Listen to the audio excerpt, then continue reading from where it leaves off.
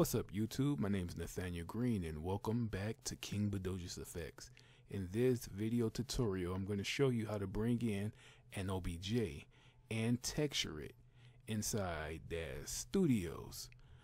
So yeah, Deadpool also just came out today.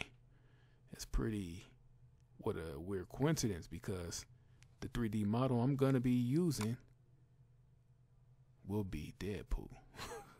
So let's go to File, Import. Now, I have mine on my desktop. As you can see, here's my OBJ model. Now, wherever yours is on your desktop, you find it, and then you click it, and then you open it. And we're going to leave everything as is. Booyah. There's Deadpool. All right, now we want to texture him, right? So all you do is you go over here, click on that, and you want to make sure you're on scenes, and you want to highlight that, your model. And then you want to make sure you go over here to surfaces.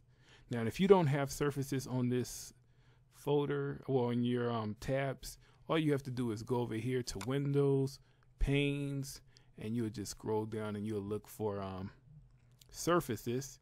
You'll click that, and then it'll pop up, you know, on your screen. Then you just drag it over and you have it there. But I already have mine open, so I don't need to use it. So you go to surfaces. Let's highlight this again. Click on that. Now you want to go over here to diffuse. Click on diffuse, and we want to go to browse.